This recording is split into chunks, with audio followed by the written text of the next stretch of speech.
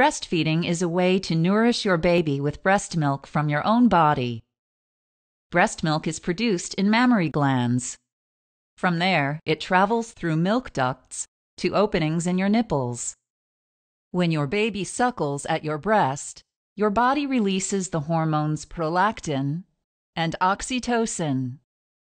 Prolactin controls milk production, and oxytocin controls the release or letdown of milk through milk ducts. Breastfeeding benefits your baby in many ways, such as providing the optimal balance of nutrients, providing antibodies to support your baby's immune system, reducing your baby's risk of asthma, allergies, colic, obesity, diarrhea, and certain ear and lung infections, providing nutrients that are easily digested, and reducing your baby's risk of sudden infant death syndrome.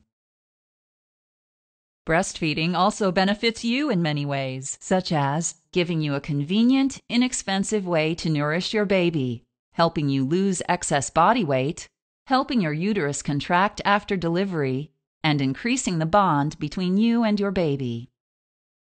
There are 4 basic breastfeeding positions: cradle hold position,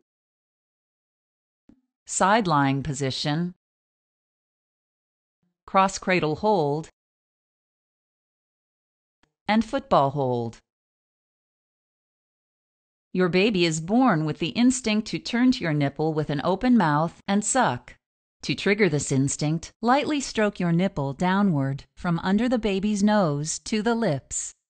When your baby opens his or her mouth, position your nipple toward the roof of the mouth and pull him or her close to your breast. It may take some time for your baby to learn to get his or her mouth around the nipple or latch on. When properly latched, your baby's mouth will cover your nipple and most of your areola, the darkened area around your nipple. Your baby's lips will curl out and his or her nose will touch your breast. You should hear smooth, regular sucking sounds along with swallowing. Let your baby nurse as long as he or she wants. Many newborn babies nurse 8 to 12 times a day.